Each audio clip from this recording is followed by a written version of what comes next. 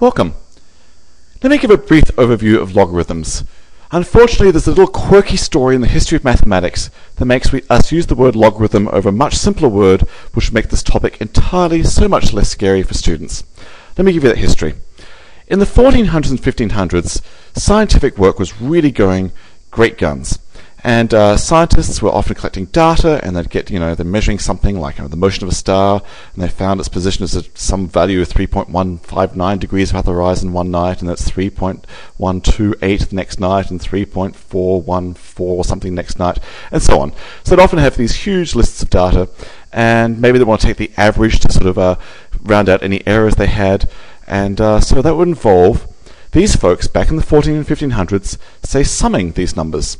And they'd be doing it by hand. There was no calculators around. Now that'd be a pain, but you could do it. It's not too bad to actually sum a list of numbers with, say, 3 decimal places or 6 decimal places or whatever.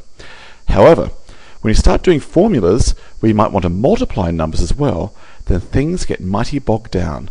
Can you imagine what it'd be like, by hand, going 3.159 times 3.128, then times 3.1414 times. That is a truly tedious and horrendous process. And this really bogged scientists down way back in the 1400s, 1500s, and so on, early 1600s.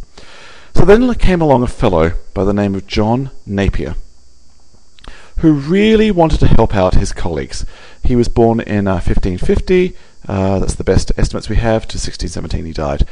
He said, look, this is ridiculous. Why should science be hindered by the fact that long multiplication is so hard to do by hand?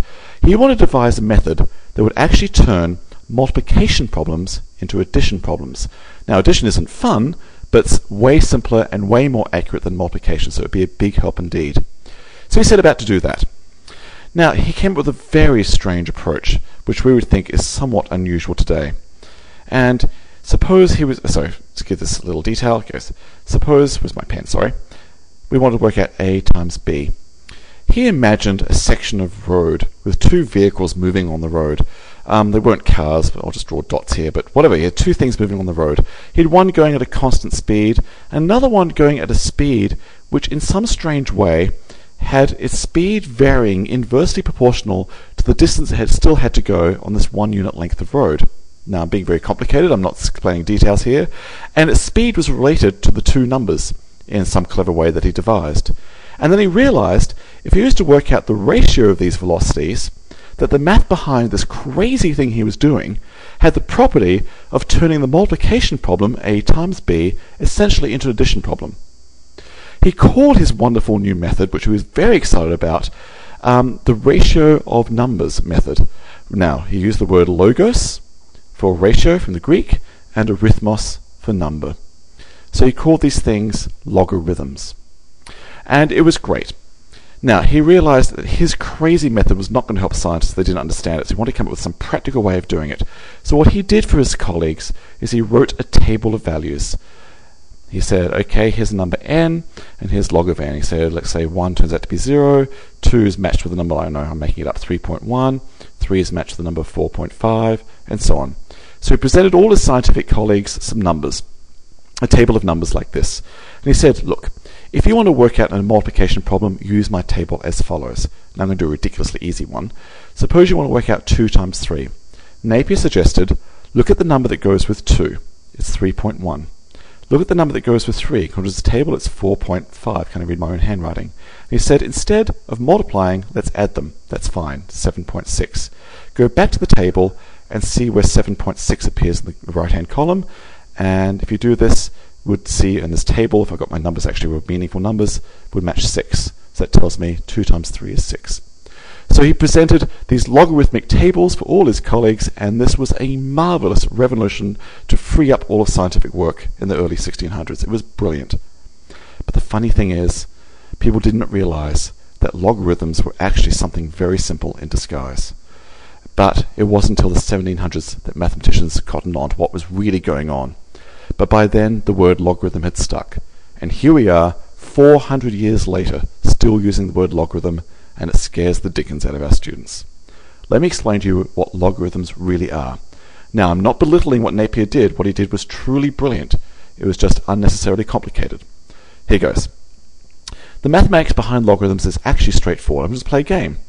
Suppose I asked you 2 to what power equals 8? Well, you'd say 3. Or if I asked you 5 to what power is 625? You would actually put in here 4. That's the game I'm playing. Or if I asked for half to what power gives me 4? I'm being a bit sneaky on you. It's actually -2. Or if I asked for what power of 7 gives the answer the square root of 7, you would say half. Maybe another way of writing these things is as follows. 2 to the 3 is 8. 3 is the power of 2 that gives the answer 8. And 4 is the power of 5 that gives the answer 625. And -2 is the power of a half that gives the answer 4. And let's see, 1/2 is the power of 7 that gives the answer, root 7. That's not hard. In fact, let me go a little bit further with some more examples in this notation. Let me just delete some stuff here. Sorry, a little fussy with my pen. If I asked for what power of 10 gives 1,000,000, you would say 6. Or what power of 2 gives 1/4, you would say -2. Or what power of 0.1 gives 10, you'd say -1. Or what power of, I know, root 5 gives 25, you would say 4. Lots of fun just playing the power game. Very easy to understand, but here's the funny thing. These are logarithms. In textbooks today, we don't use the word power. We make kids write log of 2. That gives the answer 8 is 3. 4 is log base 5 of 625. Log base 1/2 of 4 is -2. In fact, we just cross out the word power everywhere in our textbooks and write log instead and make this look very mysterious and scary. So if someone asked you, what's log base 3 of 81? I suggest don't use the word log, think power. I'm asking for what power of 3 gives the answer 81. If I think of the word power, it's clearly 4. That's what logarithms are. Now, maybe you didn't realize that. If you did, life would be easier.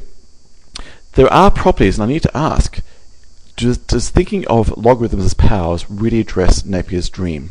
That is, does it turn multiplications into additions? And I'm going to do a very easy answer.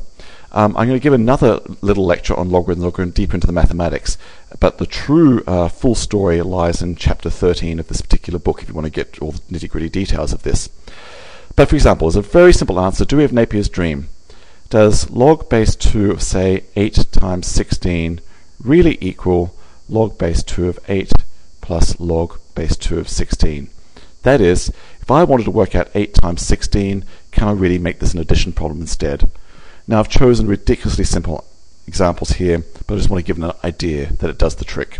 I should prove this in a more general setting, and I will in another lecture and also in this book. Here goes. What power of 2 gives the answer 8 times 16? That's what the left-hand side is asking. Well, I need 3 2's to get to 8. 2 times 2 times 2. And I certainly need 4 2's to get to 16. 2 times 2 times 2 times 2. So it's clear I'm going to need 3 2's to get to the 8.